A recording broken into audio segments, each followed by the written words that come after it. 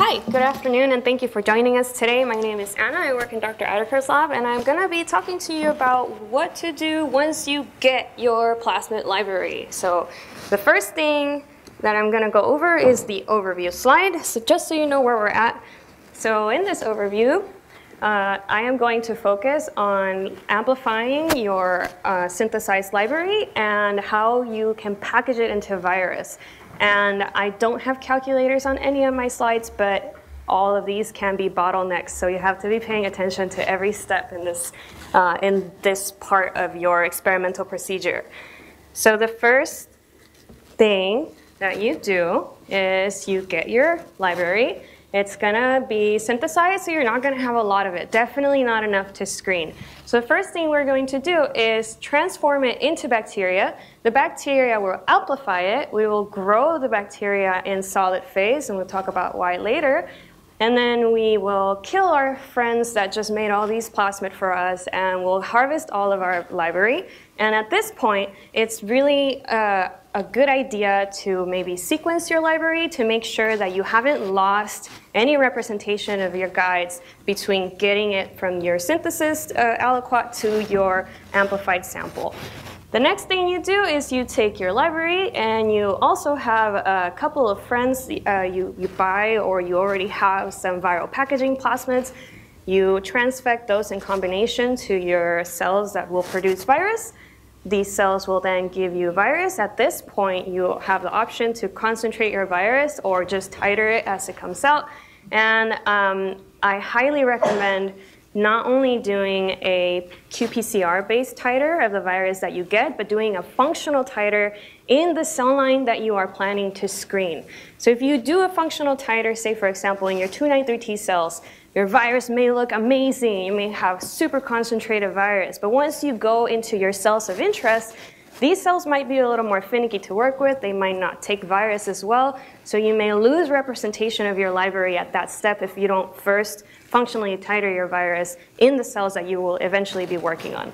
And this is just a little representation of a little viral title experiment that I will be talking about more later.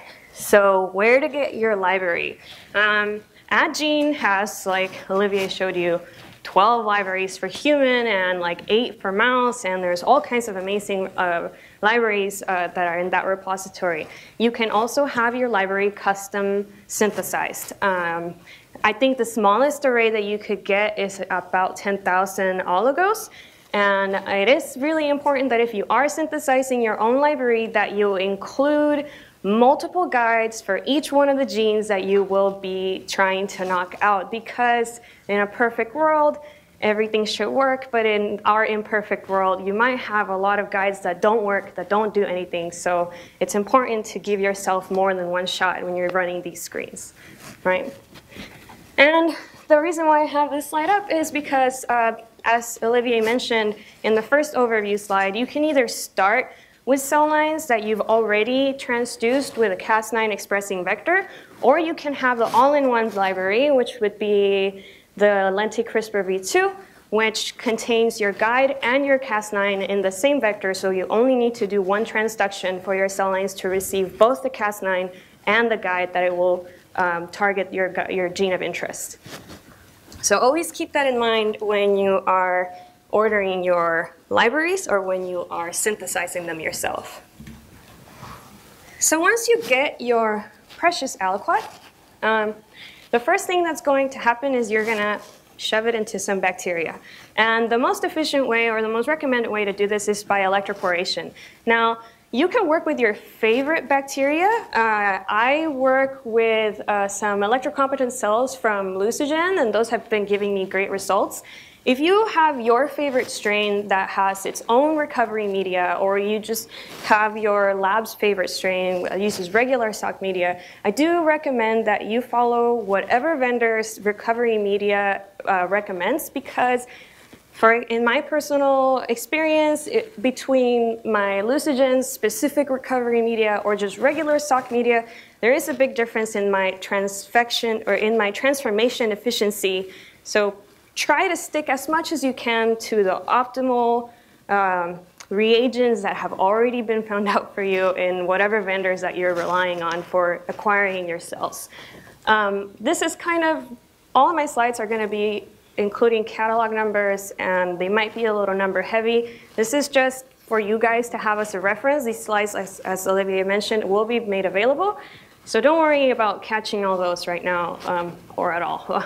But for transforming your bacteria, it also depends on what equipment you have available to yourself. So here I have what I have available to me. We have this this Bio-Rad micropulsar electroporator in our lab. If you have a different brand or a different version of this, just look at the protocol for whatever competent cells you've received, and it should tell you everything that has already been optimized for transformation of those cells. Also, when you are transforming these cells, you're going to be transforming a lot of them, right? Make sure that you take a small portion of that to plate in a very dilute sample so that you're able to calculate your transformation efficiency. Depending on the size of your library, you're going to want to meet a transformation efficiency that's higher than some number to make sure that you've maintained enough coverage of your library, right? What would happen if you have a low transformation efficiency? You would lose representation of your library. So you will already be starting with a library that is not the same as the one that you got, right? So what do we do next after we transform our cells? We will grow our cells on solid phase, not liquid phase. Why? Liquid phase can lead to some of your library being lost as your solution grows saturated. So the way that we grow these cells and the way that it's recommended, at least by the CRISPR version 2 and lentiGuide Pure libraries, is that you grow them in these very large, almost individual pizza-sized plates called bioassay plates, where you will have a surface area or a culture area of about 500 centimeters squared. You want to add your agar with your ampicillin selection to make sure that the only bacteria that's growing there is your desired bacteria, your transformed bacteria. And then you will grow this overnight, invert it, and the next day you will maxi prep it, right? So growing it in this surface area will give you enough space for you to have enough amplification of your library and a high enough yield of your plasmid to be able to use that into your viral packaging protocols later on. So for the libraries that you get, if you're working with the version 2 or with the lentiGuide Pure library, those are typically split into 2 half libraries. So the version 2 library is roughly 120,000 elements big because there is about 20,000 genes, and each one of those has 6 guides targeting each gene, right? So each half of the library is 60,000 elements big. So to be able to get all of those 60,000 elements in a fairly equal representation, you will be performing multiple transformations per half library, pulling them together or keeping them separately, depending on what it is that you need, and growing them together or separately in these solid phase bioassay plates. I've been told that there are these like semi-solid phase gels where you can grow bacteria, and it leads to a lot higher yields or a lot more bacteria that you will get using just this basic solid agar method. I haven't personally tried it, but I do know that it exists, and one of our sponsors outside is the one that carries that system in case you're interested or in case you foresee yourself needing a lot of DNA for your libraries. Once you get your libraries into bacteria, and once you maxi prep your library so you recover your plasmid, I don't recommend storing any sort of glycerol stocks with your transformed library. If you do find yourself in need of more plasmid library, it's much more recommendable for you to re-transform bacteria, regrow your cultures, and then re-maxi prep so you have a fresh batch of plasmid available.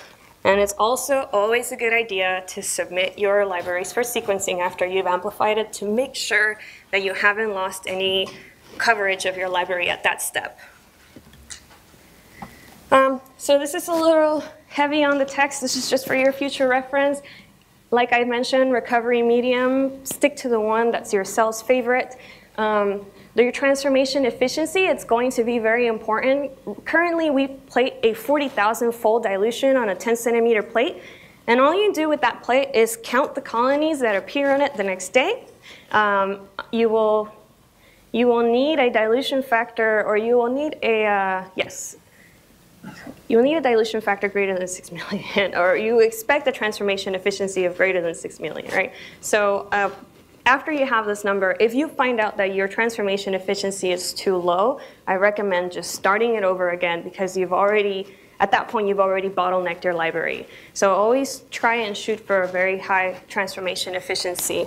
The MaxiPrep kit that I used is column-based. I get much better result using the column-based MaxiPreps than I do using the QIAGEN centrifugation kits. If you're able to use these kits, they're also very time efficient.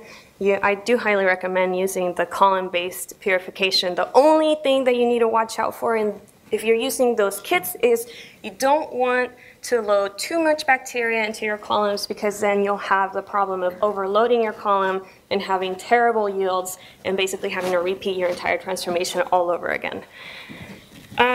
Always sequence, or highly recommended for you to sequence your library before you start screening with it. And also try and do your best to preserve your plasmid library as much as possible. So if you find yourself not needing to use it for months and then you want to run another screen, it might be a good idea to just retransform your bacteria and work with a fresh batch of plasmid rather than a library that's been sitting at -20 that might already have started to degrade, right?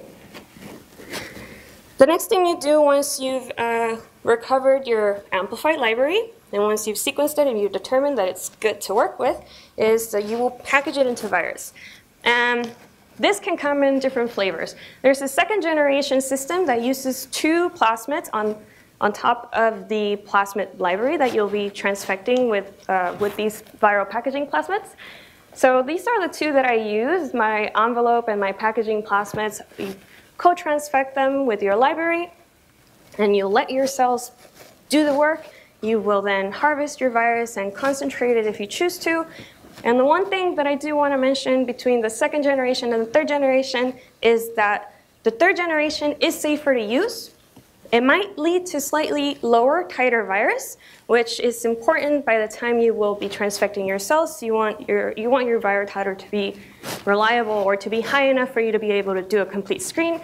The 2nd generation system uses only 2 vectors instead of 3. It is a little more dangerous to use because there's a higher chance of these plasmids recombining to make the virus infectious again. So keep that in mind when you're working with these plasmids, and always practice safe viral managing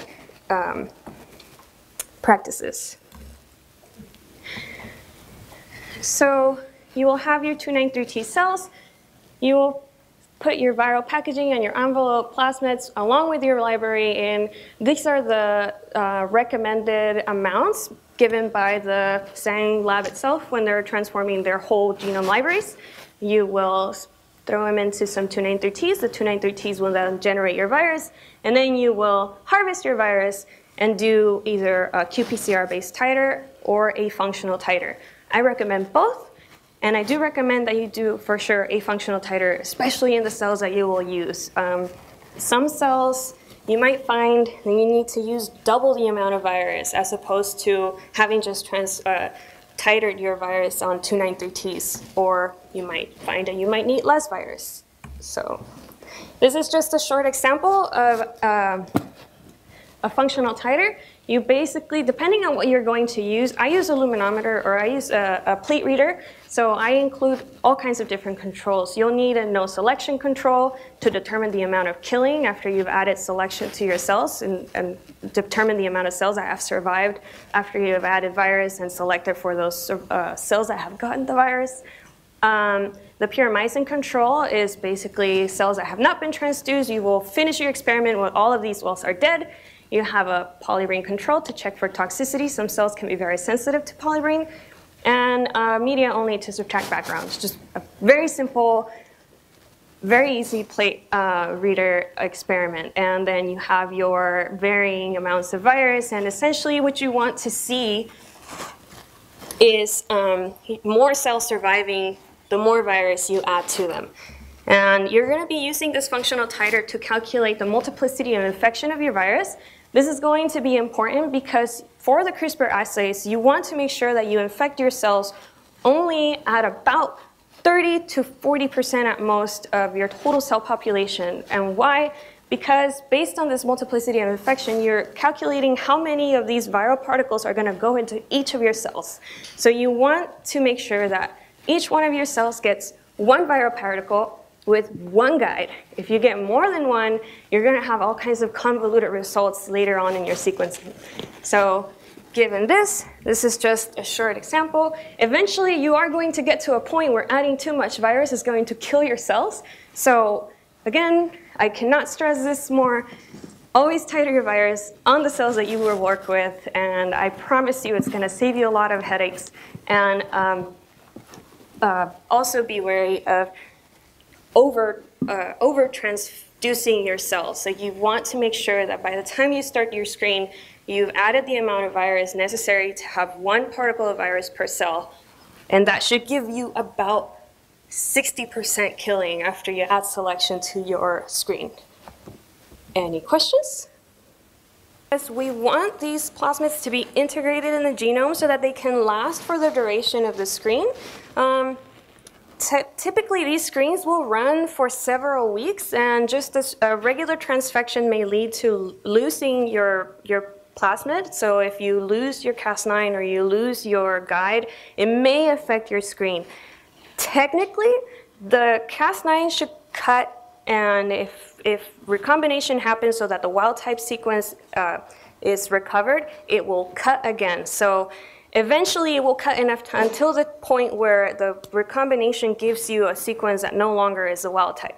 So I would say generally I recommend using the virus so that you don't have to worry about maybe your plasmid being lost before your Cas9 could make that mutation permanent and not have your wild type sequence come back after the cut. So Thanks, Anna. Yeah.